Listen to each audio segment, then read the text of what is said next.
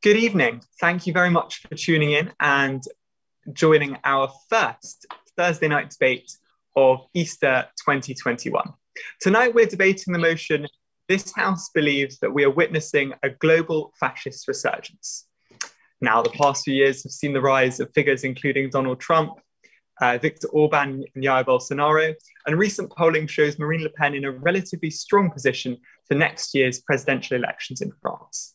All of these individuals and the type of politics they represent have been accused by critics of fanning the flames of bigotry and intolerance, engaging in extreme nationalism and eroding democratic norms.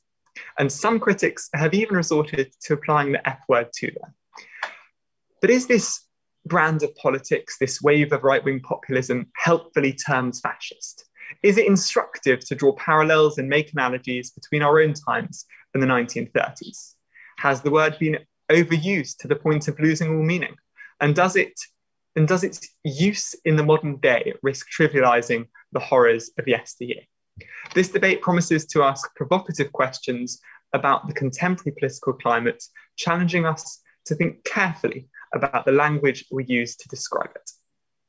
To debate this motion tonight, we have four eminent guest speakers and two student speakers here in Cambridge. And I'm delighted to introduce the first speaker for the proposition, Professor Walden Bello. Professor Bello is a Filipino academic, activist, and co-founder of the group Focus on the Global South. He was jailed by the American authorities in 1978 for leading a non-violent takeover of the Philippine consulate in San Francisco. He's campaigned tirelessly against the Marcos regime and is now one of the most eminent critics of the Duterte government, condemning the president of the Philippines as a fascist. Professor Walden Bello, the floor is yours. Thank you very much, Mr. Rosen. Good evening, Cambridge, and greetings to my distinguished fellow debaters, Masha Gesson, Professor Evans, Professor Benguiat, Isabel Hernandez, and Sam Rubinstein. The House believes that there is a global resurgence of fascism. I agree that for purposes of academic analysis, it might be legitimate to distinguish between a fascist leaning and a fascist movement, or a far-right regime and a fascist regime, or an authoritarian populist and a fascist. I am a former member of parliament and largely a street activist. And while I have great respect for academics, those of us who operate in the realm of practical politics cannot afford to act as academics. For me, a movement or person must be regarded as fascist when they fuse the following 5 features. 1, they show a disdain or hatred for democratic principles and procedures. 2, they tolerate or promote violence. 3, they have a heated mass base that supports their anti-democratic thinking and behavior. 4, they scapegoat and support persecution of certain social groups. And 5, they are led by a charismatic individual who exhibits and normalizes all of the above. When Mussolini and Hitler were still upstarts fighting to barge into the political mainstream in Italy and Germany, politicians of the left, center, and traditional right dismissed them as oddities who would either disappear or be absorbed into the parliamentary democratic system. When Donald Trump got elected president of the United States in November 2016, opinion makers, with the exception of a handful like the filmmaker Michael Moore, were taken by surprise. But most predicted that the office would transform the unpredictable star of reality television into a proper president, one respectful of the customs and traditions of the world's oldest democracy. After warning before the elections of 2016 that he would be another Marcos, I wrote 2 months into Rodrigo Duterte's presidency that he was, quote, a fascist original, unquote.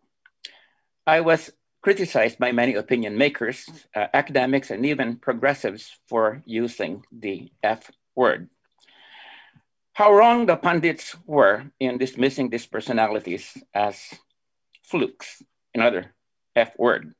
as they were when it came to others like Viktor Orban in Hungary, Narendra Modi in India, and Jair Bolsonaro in Brazil. Academics are often rightfully scornful of what they put down as loaded terms. But the consequences of underestimating the threat posed to democracy by fascists are not academic. It would be superfluous for this audience to be reminded of Trump's almost successful effort to prevent a peaceful transfer of power in the United States by systematically spreading the lie that he had lost the elections and instigating a violent insurrection. For those of us who have not followed the career of our other persons of interest as closely, let me acquaint you with the highlights of their respective reigns. 5 years and over 20,000 extrajudicial executions later, the F word is one of the milder terms used for Rodrigo Duterte, with many preferring, quote, mass murderer or serial killer. Modi has made the secular and diverse India of Gandhi and Nehru a thing of the past with his Hindu nationalist project. And Orban and his Fidesz party have almost completed their neutering of democracy in Hungary. The US, India, Brazil, and the Philippines were 4 of the 7 biggest democracies in the world just 9 years ago.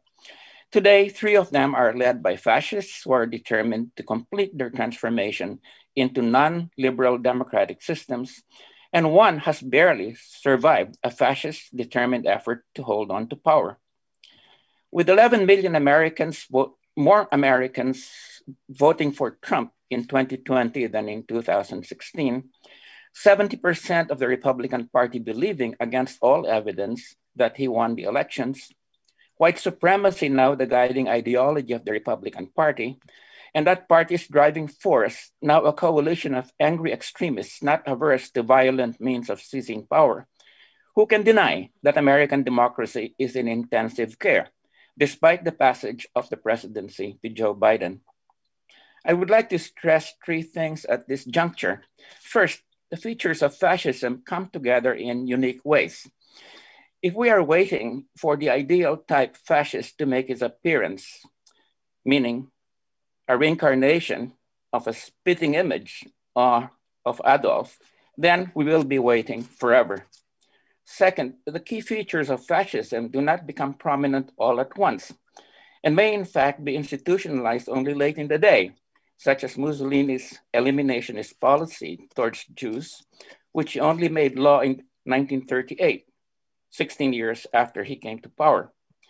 Trump's willingness to openly overthrow the cornerstone of democracy, peaceful succession in power via majority decision of the electorate, was not on display until he lost the November 2020 elections. Modi and the BJP's incendiary view of Muslims were dismissed by many as simply rhetorical excesses until the BJP came to power in 2014.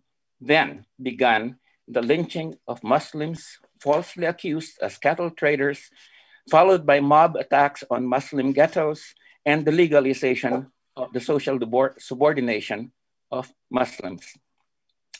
The third point is that the closer fascists come to power, the more some of them feel they must put on a pretense of respecting democratic processes and values to lull the electorate into believing they're really not as bad as the liberal and progressive press make them out to be, and evince horror at being branded as fascists. Leaders of the Alternative for Deutschland, AfD, have been trying hard to cultivate the image of responsible politicians who can be trusted to behave in a coalition with the Christian Democratic Party. Fortunately, just when they think they've succeeded, someone from their ranks lets the cat out of the bag, like Christian Leuat, formerly the press spokesperson of AfD, who recently slipped and publicly assured a right-wing blogger on the question of migrants, and I quote, "We can always shoot them later, that's not an issue, or gas them if you prefer, it doesn't matter to me," end quote. How can one deny that there is a fascist resurgence if one were to do even just a brief survey of today's Western and Central Europe, which birthed fascism in the first half of the 20th century and has again become its fertile soil in the second decade of the 21st century. From having no radical right-wing regime in the 2000s, except occasionally and briefly as junior partners in unstable governing coalitions as in Austria, you now have two solidly in power, one in Hungary, the Orban government, and one in Poland, the Peace and Justice Party. You have 4 countries where a party of the far right is the main opposition party, and you have 7 where it has become a major presence both in parliament and in the streets. It would be myopic to judge fascism's resurgence only in terms of its political successes. The spread of fascist ideas is much faster than the pace of its electoral successes, and indeed seeds the ground for its eventual political success. Racism, white supremacy, promotion of violence, conspiracy theories such as love jihads of Muslims seducing Hindu girls to change the demographic balance, all spread fast online, become normalized in the echo chambers of the internet and legitimized. Especially alarming for you in the West should be the fact that Holocaust denial is now more widespread in Europe than 3 decades ago. And that in the United States, 1 in 4 millennials now believes that the Holocaust is either exaggerated or entirely made up. These inroads in eroding the collective memory of 20th century fascism's most diabolical crime must surely count as one of the 21st century's fascism's biggest successes. If you think I'm exaggerating, listen to the German police, which reports that anti-Semitic incidents in Germany in 2020 rose to 2,275, the highest since they started collecting data on politically motivated criminality in 2001. Listen to Charlotte Knockbloch, former head of the Central Council of Jews in Germany, who tells us, and I quote, "Anti-Semitism has become totally acceptable again," unquote. Talk to the German Domestic Intelligence Agency, BFB, which has made the unprecedented request to the judiciary to place the AfD, Germany's biggest opposition party, a hotbed of both Islamophobia and anti-Semitism, under scrutiny as a suspected fascist organization. The beast is struggling against its chains in Germany. It has bared its fangs in Washington, D.C. It has shed blood in the Philippines and India. Let us not repeat the mistake of the democracies of the early 20th century of hesitating to call that beast by its name. Let me end by thanking the Cambridge Union for inviting me to participate in this evening's exchange. Thank you. Thank you so much for that bold and thought-provoking opening speech for the proposition. We now turn to our first speaker for the opposition, Professor Ruth Ben-Geert. Professor Ruth Ben-Geert is a professor of history and Italian studies at New York University and author of Strongmen, From Mussolini to the Present, which I heartily recommend. The floor is yours. Thank you. So, as Professor Bello said, democracy is in decline, according to the latest studies of Freedom House and VDEM Institute. Up to over 60% of the world's population now lives under some form of illiberal rule. And today's illiberal governments take, different forms. Some are old school style dictatorships like North Korea with one-party states. Others are known as hybrid regimes or electoral autocracies or new authoritarianism. We don't have a common language yet to describe all of them because each one is different. Illiberal democracy, a term that's been around since Fareed Zakaria publicized it in the late 90s, has been co-opted by Viktor Orban in Hungary, the democracy part of the term being very handy to keep EU membership and foreign investment coming in. But in my opinion, a total sham, given that Orban rules by decree. So, as I argued in Strongmen, there's a core set of tools that liberal leaders have used to maintain themselves in power. and propaganda, corruption, violence, virility, and they've been part of authoritarianism since the fascist and early communist years. So if we think about personality cults used, by Mussolini and Hitler, but also Putin and Modi and Trump, and even out of office, Trump's is continuing. The canons of them, they haven't changed that much since the 1920s, although the information technologies and media used to disseminate them have. And of course, the success of supposedly charismatic rulers of today at engendering hatred towards some of the same groups that have been persecuted for a century, from Jews and Muslims to migrants and gays, is one reason many contend that fascism is indeed back, as well as the site of actual neo-Nazis marching around in America and Germany and beyond. So why am I arguing that fascism is back? It's not back, sorry. First, because authoritarianism, like all political systems, undergoes change. Fascism was, with communism, a first stage of modern authoritarianism. And to refer to today's electoral autocracies, I'll use that term, as fascist seems a bit ahistorical and risks flattening things out in ways that actually I don't think are conducive to democracy protection. So, for example, when Trump was in office, some people I felt were not sufficiently on guard about the threats he posed to American democracy because they didn't see him as immediately establishing a one-party state and shutting down the free press. If fascism is the standard and it doesn't look like fascism, people say we don't need to be worried. And in a country like the US, where there is no experience of national dictatorship and democracy is the default mode, that is a problem. So today we can have a repressive reality without the one-party state, without a total shutdown of opposition media. But again, if fascism is the default image in people's minds, that can be counterproductive. So I prefer to call Trump and others authoritarians. I use this term because it doesn't refer to a specific historical period. The second reason is that, sadly, the threats that these men represent, whether it's Erdogan or Orban or Trump, are larger than fascism. So to stick with Trump, the people he surrounded himself with had decades of experience with authoritarians dating back to the Cold War, like Roger Stone and Paul Manafort, who worked for Mobutu in the Congo and Marcos, and then Manafort worked for Putin. And, advocates of today's far right, like Bannon, Steve Bannon, are not only open admirers of Mussolini and Lenin, certain things about Lenin, but as Cambridge Analytica shows, he's thoroughly a person of 21st century disinformation methods. So it's larger than fascism. And if we stick to what happened in America after the election, that very tumultuous period of November through January 6th, the methods used to try and overturn the election draw from all eras of authoritarian history. And I expect that this shock event, as I call January 6th, will crystallize the GOP's own evolution into a 21st century authoritarian party that uses a combination of disinformation, violence, and election manipulation to stay in power. That's the 21st century recipe.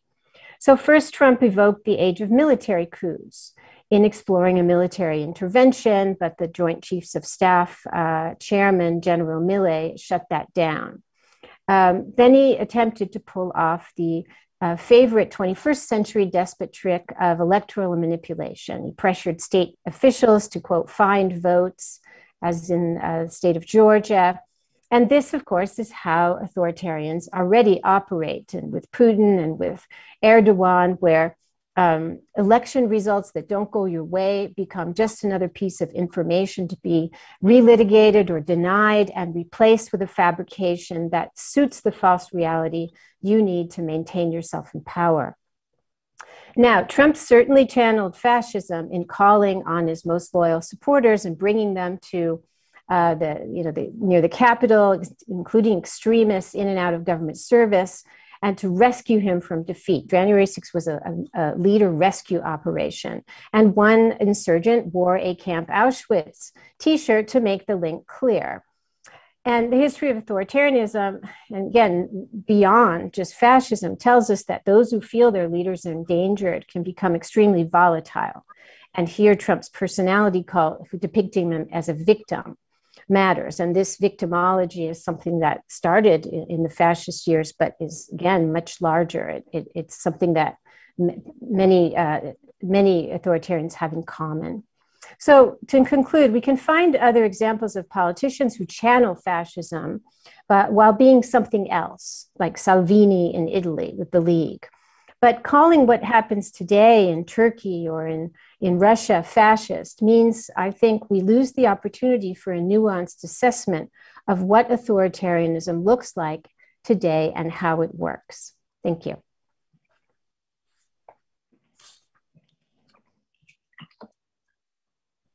Thank you so much for that speech. We now turn to our second speaker for the motion, Isabel Hernandez, who is a third-year philosophy student at Newnham College.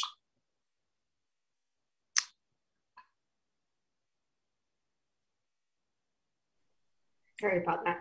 Yeah. Okay, so good to be here. And I'm going to start with a quote from the 15th of March from the leader of the Conservative Party in Madrid, supposedly a center-right party. But she claims on public television that being called a fascist means that you're on the right side of history. So her slogan in Madrid is freedom or communism. And yet she has done very little to distance herself from Vox, the first party associated with the far right, to gain representation in the Spanish government since transitioning out of fascist dictatorship not so long ago in 1975. Now, in principle, the far right is not directly equated with fascism, which is why we are debating this, but especially since one of its main features is its affinity with authoritarianism, or in the terms that I'm going to be talking about it today, totalitarianism, because I'm drawing from Arendt. And many right-wing parties around the world, including Vox, have almost acquired a monopoly over the concept of freedom. So that's another thing that I'm going to be discussing today. And I will briefly read out a description of the way in which freedom has been used by the right and the left, but quite loosely. Right-wing people celebrate the freedom enjoyed by all in liberal capitalist society.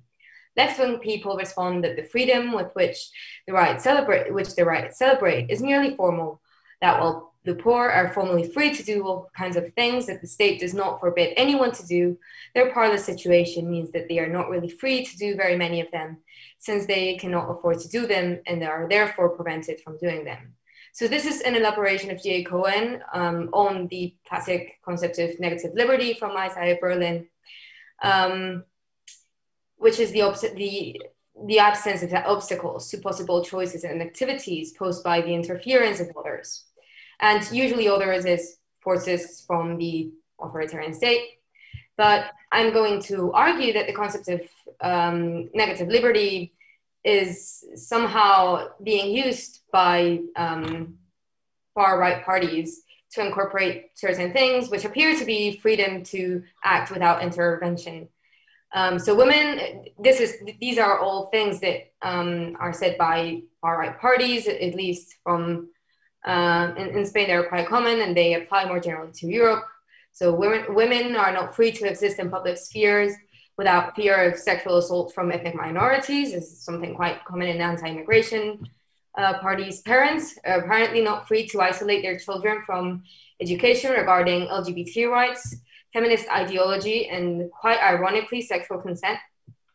Individuals and our parties are not free to express themselves, even when the alleged censorship does not come from the state.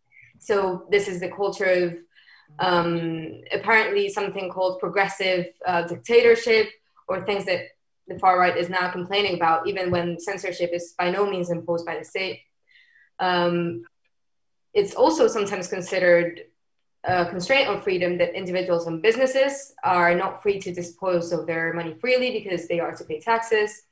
And more recently, of course, you're legally obliged to wear a mask, close down businesses, not be out after curfew. All of these are things that, whatever we might think of them, have been considered constraints on freedom. And it is precisely, I think, this concept of freedom which has enabled the far right to distinguish himself from being compared to a certain extent with totalitarian or authoritarian regimes, which liberal democracies, especially in the West, have been fearing, in particularly in Spain, since transitioning out of dictatorship. This was a bit of a taboo, but now we see that it's no longer appears to be. So the appeal to the concept of freedom or liberty is not exclusive to liberalism at all, but it wouldn't be new in any way to fascism. In 1940, Thomas Mann warned that if fascism ever arrived at the United States, it would do so in the name of freedom. In my view, then, the resurgence of fascism feeds on the influence of liberal capital discourse, whatever we might think about it, to gain popular support from those otherwise put off by the association of fascism with authoritarianism and an indeterminate concept of external interference, where external applies both to state intervention and to individuals who might be considered enemies of the nation or people. This is so to the extent that fascism has lost part of its threatening ring, quite worryingly, and traditional liberal parties, such as the moderate conservative party in Spain, are now willing to band together with what they take to be, against the more critical left, the right side of history. So in Madrid and also worldwide, the tensions inherent to liberal discourse result in two ways of addressing the fear of authoritarianism. It's freedom or communism from the side of the right, democracy or fascism from the side of the left. Now, I have taken these slogans from the pre-electoral campaign in Madrid, but they reflect, I think, the more general tone of the center and far-right discourse worldwide. I try to expose the way in which the first term of the disjunctive, freedom or communism, protects the association of fascist discourse with its association with authoritarianism. The question arises whether the second disjunctive, democracy or fascism, is also being depleted of meaning by its use in our discourse. Or even though racism and minority discrimination do seem to prevail, few parties propound what we know as one-person parties or authoritarianism itself. Instead of providing examples where they do seem to suggest it, which I think do exist, I shall focus my argument on the way in which features of fascism come together, as has been previously discussed. So one, I think, characterization of totalitarianism, which might serve to bring out a feature that characterizes certain phenomena together, is that it differs essentially from other forms of political oppression known to us, such as despotism, tyranny, and dictatorship, and that it applied terror to subjugate mass populations rather than just political adversaries. And this is less dependent on the form of government, which we have been discussing, than on the political and discursive mechanisms. And it does suggest that this discourse could lead to more state intervention, at least including border control and legislation against freedom of expression. And it doesn't require personalized power or one-person parties. And we might add another quote from Arendt, which I think is quite relevant, which is that if, in accord with traditional political thought, we identify tyranny as government that is not held to give account of itself, ruled by nobody is clearly the most tyrannical of all, since there is no one left who could even be asked to answer for what is being done. And I think that the discourse of anti-immigration discourse denies this responsibility quite effectively, and also uses certain elements to villainize ethnic minorities, immigrants, and even just national people who have been affected by economic crisis and who apparently now live off the government and take advantage of the welfare state. They are almost like victims to be sacrificed to a system working in the name of freedom. They are almost like superfluous men.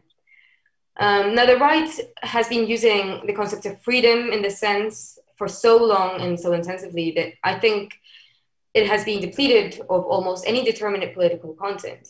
But it can, as I have tried to show, help see how it might not be so useful. So does the second dichotomy, fascism or democracy, provide an alternative? I think it does, in the sense that it enables us to identify the features which we have been highlighting that characterize both the far right and what we previously called fascism. And I want to quote Rob Ryman in claiming that to deny the fact or calling the germ something different will make us resistance to it. The opposite is true. If we want to put up a good fight, we must first recognize that it has become active in our social body and call it by its name. And fascism is never a challenge, but a major problem, for it inevitably leads to despotism and violence. And I think that if the right has trivialized this meaning so much that it doesn't even fear being associated with fascism, doesn't even need freedom to hide its affinities with things with which we may associate with fascism, then we should worry that they don't themselves see their full-blown implications for freedom, for democracy, for ourselves, and most importantly, for others. Thank you so much for that profoundly interesting speech. We now turn to our second speaker against the motion, Samuel Rubenstein. Samuel is a second-year student studying history at Trinity College. The floor is yours. Thank you very much, Joel. Now, it's been quite a tumultuous 6 years since Donald Trump came down his escalator and uttered that barely coherent, infamous speech announcing his candidacy for the Republican nomination for the presidency. Ever since, the indefatigable seesawing of the "Is Trump a fascist?" discourse has been completely inescapable, plaguing every op-ed and blue-tick Twitter feed. To this phenomenon of the fascist resurgence, analysts will variously add such diverse and disparate characters as Modi, Bolsonaro, Orban, Erdogan, and Duterte. They all, I think, have something in common, but they are not all fascists. It's easy to understand why it's so appealing to draw parallels between the fascism of the 1930s and 40s and the political situation of our own times. Fascism has become a very useful byword for political evil, and it can therefore be very helpful to those of us who find some current geopolitical developments disquieting and unsettling. The problem, however, is that these parallels can obscure important differences between the current phenomenon and its historical antecedents, whatever they may be. Describing Trump, Orban, Bolsonaro, and so on as fascists omits certain important features that make them unique and novel. That doesn't mean they're any less threatening to democracy and to the international order than the fascists once were, just that they're different. It is consistent and, I think, intellectually responsible to contend first that we are not witnessing a global fascist resurgence, but second, that democracy, human rights, the freedom of speech are under threat worldwide from a relatively new phenomenon of nationalism, populism, and demagoguery. In the aftermath of the insurrection at the Capitol on the 6th of January earlier this year, the former California governor, and he's obviously renowned for other things, Arnold Schwarzenegger, gave a speech that went viral, directly comparing the insurrection to Kristallnacht in 1938. And this example encapsulates my point that a liberal application of the F word prevents us from fully and appropriately understanding both the fascism of the 1930s and 40s and new political developments of our own times. The 6th of January represented an affront to democracy and to the peaceful transfer of power. Kristallnacht, on the other hand, took place 5 years after democracy was vanquished from Nazi Germany. Schwarzenegger went on to describe Kristallnacht as being carried out by the Nazi equivalent of the Proud Boys. But as Thomas Weber has pointed out in an article, this characterization of Kristallnacht risks completely overlooking the fact that it was a state-run operation. Then there's a question of scale. We can say that the 6th of January was a traumatic day for America, and we can even go as far as to say that it risked destroying American democracy altogether. But it still is not on a par, or anywhere close to being on a par, with Kristallnacht, which resulted in 30,000 Jews being arrested and sent to concentration camps. The inevitable truth is that when we invoke the F word, it naturally leads the mind to these images of total war, genocide, the Holocaust. And thankfully, we are a far cry from these horrors today. The wave of nationalism and populism that has characterized the last decade or so should be taken very seriously. And it does, of course, share certain characteristics with fascism. Like Mussolini, Trump presents himself as a strongman. The nationalists and populists today like to invoke an image of a national golden age, which only they are able to restore. They construct their nationalism in opposition to the other, be it Trump's comments on Mexicans and Muslims, or Orban's vague references to a global LGBT conspiracy. Today's world leaders, however, lack one of the crucial criteria for fascism.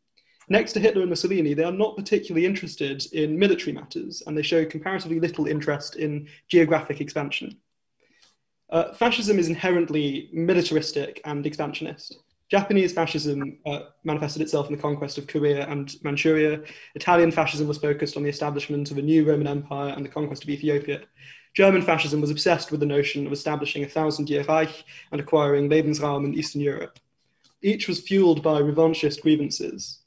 This militarism was born of a type of collectivism which today's populists, who are broadly individualist and capitalists, would eschew. The concept of putting the nation before the self is very old-fashioned these days. And even if demagogues pay occasional lip service to this idea from time to time, they're very unlikely to find a particularly large sector of the population who would willingly die for their fatherland. So until Trump marches his troops into Canada or Mexico, or threatens to do so, I find it difficult to conceive of him as a fascist. He and the others miss out on a key ingredient of fascism. The world today, thankfully, is relatively peaceful. War fought between states is a very rare thing. In such a world, it is difficult, if not impossible, to imagine a fascist resurgence. Now, I say difficult rather than impossible because the F word might one day have more of a contemporary use. I don't believe it is impossible outright for it one day to regain some of its salience, even though I don't think drawing parallels is particularly helpful. My aversion to seeing politics in the modern day through this fascist prism derives in part from my very real fear that one day, in the future, we might again rely upon it. The word must not be cheapened through overuse. And although the world today is the most pacific really it's ever been, and although there is very much for us to be optimistic about, there are some legitimate causes for anxiety. Nationalism and populism may be a far cry from fascism, as I've argued, but we are relatively closer, I think we can all really agree, to fascist resurgence than we were, for example, in the Clinton-Blair years. If we are to fear a global fascist resurgence, our eyes should really be on the Chinese regime, which, unlike most others, entertains the militaristic and expansionist component that we found to be lacking in Trump and his ilk. We might also look to Putin in Russia. But the question or the motion was about a global fascist resurgence, and few states these days talk seriously and unabashedly about expanding their borders. Now, depressingly, it is not impossible that in my lifetime it will be apt at some point to speak of a global fascist resurgence. But it's our responsibility to ensure that if the time comes, the F word will still pack a punch. And it is precisely because it might one day come that we should think very carefully before crying wolf. Thank you. Thank you very much for that speech. We now turn to our third and final speaker for the motion, Masha Gessen. Masha Gessen is a Russian-American writer, activist, the author of numerous books, including The Man Without a Face, The Unlikely Rise of Vladimir Putin. One of Russia's most prominent LGBT activists, they've worked as a staff writer for the New York Times since 2017. The floor is yours.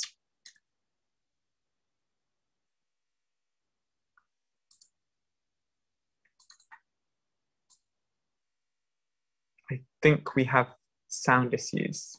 Okay, thank you. I thought the host was going to unmute me, sorry. Thank you, Joel, for that introduction.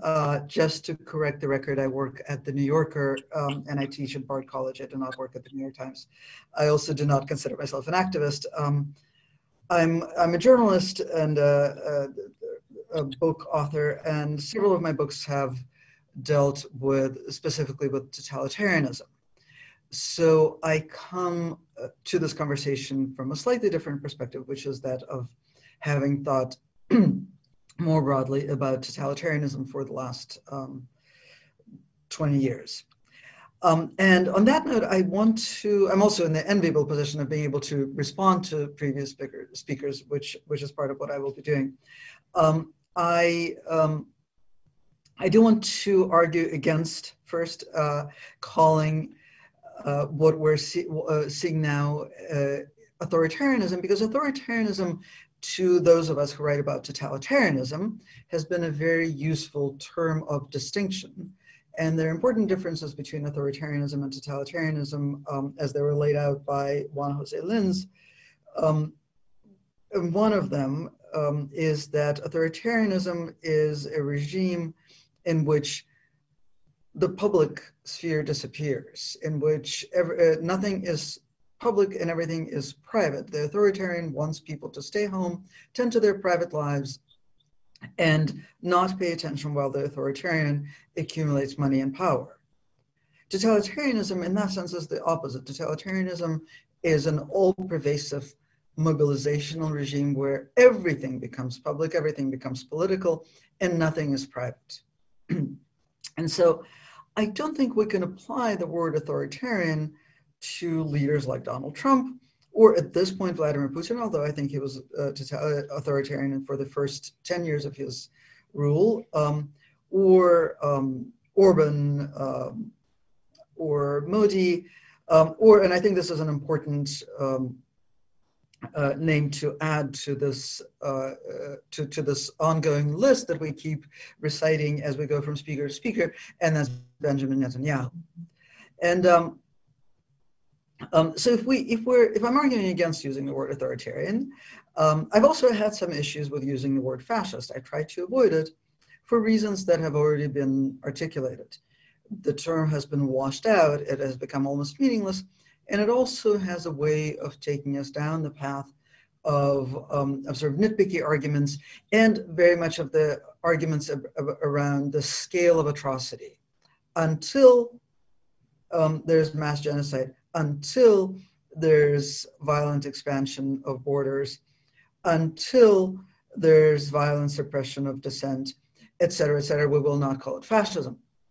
So in that sense, fascism, I think, a lot of the time is not very, very useful. And yet, I have started using the word fascist in writing about Donald Trump, and I started using it at a specific point, which is when Donald Trump used military force to disperse peaceful protesters in Lafayette Square in Washington, D.C., and put on what I view as a performance of fascism.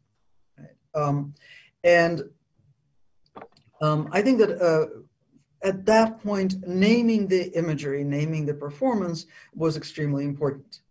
Why is it important? Because as Tim Snyder, the Yale historian, has pointed out, there's very little difference ultimately between different groups of humans, and our only advantage over, say, the Europeans of the 1920s and 30s is that we have that history to learn from. And so I think there does come a moment to learn from history. There does come a moment to make those comparisons. So I'm going to look at what previous speakers have looked at, sort of definitional aspects of fascism, but I would like to look at some more descriptive, some larger scale identifying factors that are sort of the forces behind fascism. So fascism is very much something that arises when politics becomes impossible, right? And this is something that Hannah Arendt wrote about, that at a point where basically politics becomes positional warfare, and any political statement is its only way of identifying yourself with a camp, where politics is politics ceases to be politics, which she defined as the conversation about how we live together. When no politics is possible, when society is that polarized, fascism arises. She also, in writing about totalitarianism, wrote about mass displacement as a major factor in creating the possibility of totalitarianism. And at this point, she was talking primarily about Nazi Germany in 1920s, 1930s Europe. This is something that we're very much dealing with in the world today, as is polarization. Another wonderful describer of the preconditions of fascism was the social psychologist Erich Fromm, who wrote about a level of anxiety, a level of uncertainty about the future that is so great at certain points in human history that people want to hand over agency, to hand over their freedom in exchange for a promise of certainty. He wrote about this in Escape from Freedom. This is something that we're observing in all the countries that we have mentioned today. fascism is also characterized by the politics of resentment, the sort of the victimhood status that that previous speakers have mentioned. And this is something that we're seeing all over the world today. And this is very important, Arendt again identified the Nazi regime as having mobilized people who were entirely left out of class structures of society and left out of politics. These were the masses that she was concerned about. These were people who had not been participants in political life before and who were pulled into political life by the appeal of fascism. This is something that we have certainly seen in the United States. I'm sorry, can someone mute? I'm getting an echo. Thank you. There's often, I think, in the discussion of fascism, a kind of mistaken understanding of ideology as a concept. But if you read contemporary, people object that these regimes are not fascist because they're not ideologically driven. But if you read contemporary accounts of the rise of fascism in Germany in particular, you will see that people criticize Hitler for having no coherent ideology, for having a hodgepodge, and a sort of being a rhetorical opportunist. This is also something that we're seeing today. So we're seeing many of these conditions. We saw them as Trump rose to power in the United States. We have seen them in other countries. But what really concerns me and what animates my argument for using the word fascism in this conversation is that these conditions are still in place. While we're seeing in the United States, and I'm speaking the day after Joe Biden gave his first speech to the joint session of Congress, what we're seeing is a kind of performance of a return to normalcy. But politics has not been reconstituted.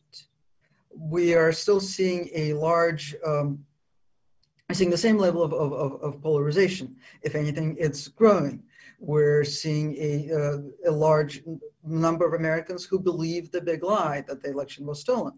We're seeing it in their everyday decisions, the number of people who are refusing to get vaccinated because they believe that this is some sort of government conspiracy, I think is indirectly indicative of the extent to which our political life has been destroyed, or maybe directly indicative. And so that sums up my description of similarities and returns me to the question of why the word is useful. It is particularly useful now, I think, because we're talking about this return to normalcy, and only a heightened level of vigilance, a heightened level of anxiety will keep us paying attention to the preconditions that are still in place. And in addition to polarization, it is that the non-participation in political life of that very large number of people who are the masses mobilized by potential fascism and who were mobilized by the Trump presidency. And the final reason that I think using the word fascism is both useful and extremely important is actually that the argument against it, one of the arguments against it, is that it devalues, it trivializes the tragedy of the 20th century. But I think when that argument is made, the subtext of it is that fascism is unimaginable, that the atrocities of the 20th century, the mass murder of the 20th century, the darkness of the 20th century is so singular as to be unimaginable. And so anything that we're actually currently living through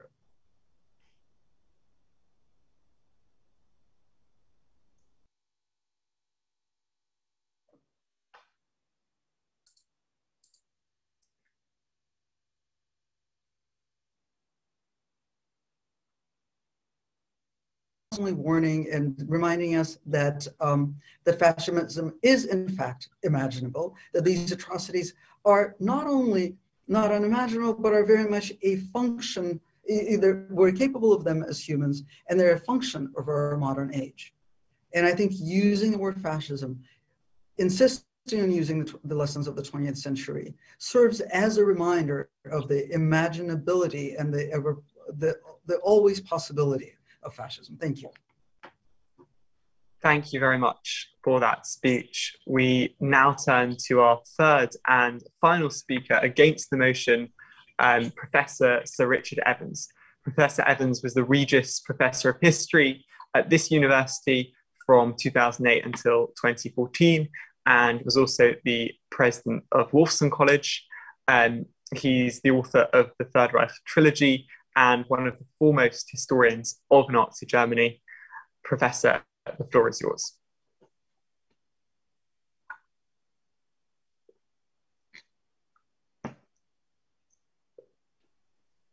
Right.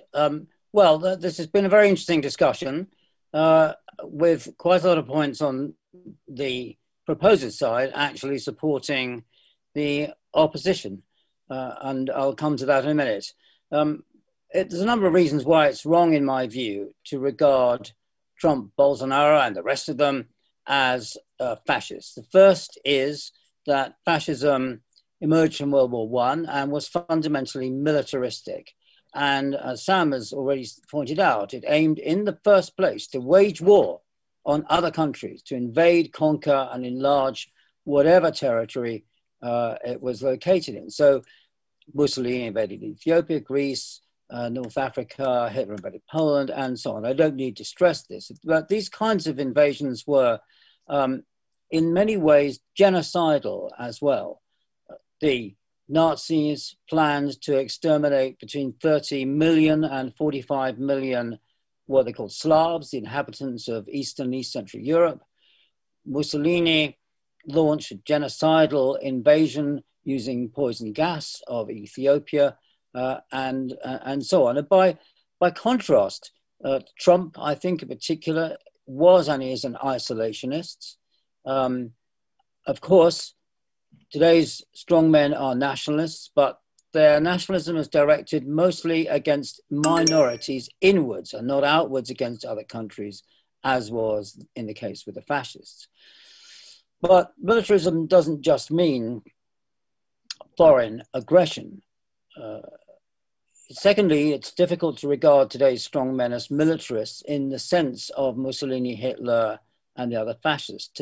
For them, militarism meant putting the whole country into uniform, regimenting, drilling the entire population, disciplining them into camps, which even students and teachers had to attend, eliminating the individual interests in the interest of the collective. Of course, fascists indulge in the cult of the heroic individual, but ordinary citizens are supposed to subordinate themselves to the heroic image of men like Hitler and Mussolini. The fascist state sought to establish total control over its citizens. They're not to be allowed any individual initiative in politics or any other walk of life. It's the exact opposite of freeing them from control. And as has already been said, fascism sought to abolish the private sphere, whereas today's strong men seek to abolish the public sphere. And there are really very stark differences there, I think. Trump and other contemporary populists have preached the freedom of the individual from government interference. Robert Lai, leading Nazi in the Third Reich, said, people in this country now are never free unless they are asleep. And even that wasn't exactly true. It's a wonderful book, a collection of people's dreams, which are strongly affected by the fascist regime. So it's very different. The idea of far-right militias in the US putting on military uniforms like the Nazi stormtroopers and goose-stepping down Pennsylvania Avenue is absolutely absurd. It points up the vast gulf that separates groups like the Proud Boys from uniformed thugs like the SS. Today's authoritarian regimes don't interfere in society so long as people don't violate their principles in areas like sexual orientation or attitudes towards the national past. Fascism attempted a permanent mobilization of the entire population, a culture of constant public acclamation. Fascist movements tried to create a new type of human being, celebrated in the brutal machine-like statues of Breker and Torak in the Third Reich. divorced from traditional Christian principles, claimed to be the foundation of political morality by Kaczynski or Orban or by the evangelical supporters of Donald Trump. And fascists often thought of themselves as anti-Christians, particularly the case in Germany. Of course, Mussolini was forced by expediency to compromise with the Catholic Church.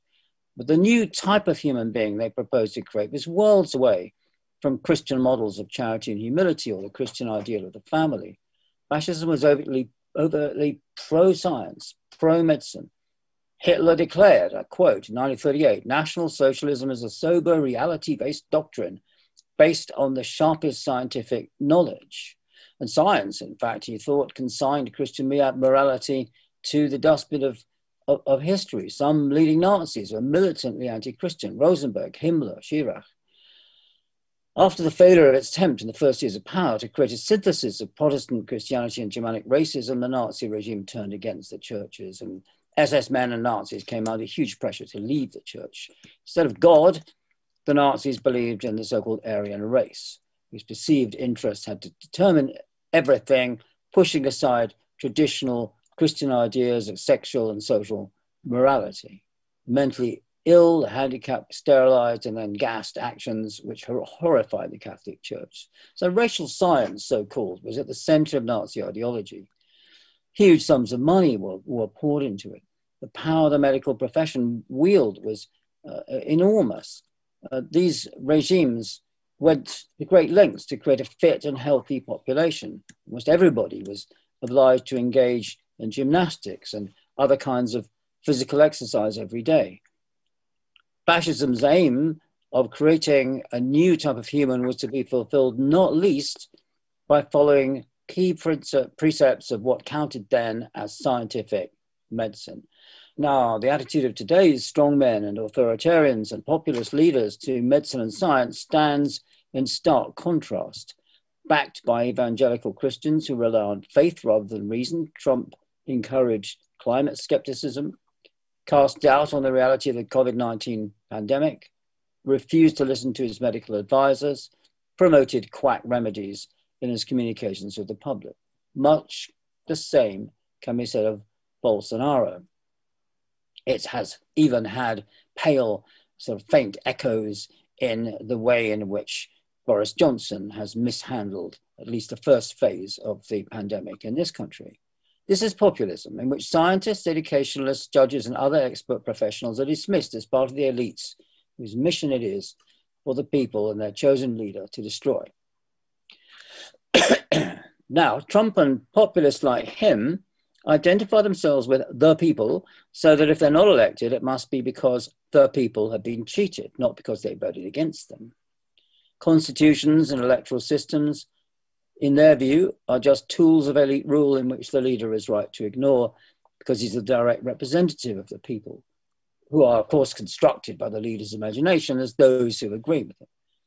Populism of this kind elevates the leader above everyone else to the extent he believes he knows better than the experts who've spent decades studying infectious diseases or global warming, climate change, and thinking about how to deal with them. Fascism ruled in collaboration with the elites. Today's strongmen pit themselves against them. In my view, I think it's really important to fight today's threat to democracy, which nobody here is denying. It's important to notice. It's a fight the threat to democracy across the world. And again, nobody's denying this is a global problem, but we have to fight it with today's weapons. We have to realize what it is. We can't go back a century, and it is a century now, to the fascist threat to democracy and try and reinvent the wheel of history, as it were. It's a relatively new problem, which is fake news, misinformation, science skepticism, and it's spread by the internet and the social media. It's a very modern kind of threat. We can't just look back to the armory of anti-fascist strategies, not least because they failed. We need new tactics and new strategies, and we need to focus, I think, on communication. The traditional gatekeepers of opinion formation, newspaper and magazine editors, publishers, radio, TV producers, and the like, have all been bypassed by the internet and by social media. these things, these tools of communication allow anyone to say anything, no matter how dangerous or how irrational or how unsupported by any kind of credible evidence. We've begun to find ways of dealing with this threat, but I think there's a very long way to go. We cannot fight today's threat to democracy with the tools of yesterday. Thank you very much. Thank you so much, Professor Evans, for that fabulous closing speech. And we are incredibly grateful to all of our speakers for sharing their perspective with us tonight. Thank you to you in the audience for tuning in. A quick reminder that you can vote using the link below. And of course, we will announce the result of the votes on social media later on. Looking ahead to the coming week, we've got a packed schedule, including panels exploring sex work, the Windrush scandal, and the Arab Spring, and solo speakers including Harvard's Steven Pinker and Lord Alan Sugar. Thank you so much for tuning in. We'll see you next time. Bye-bye.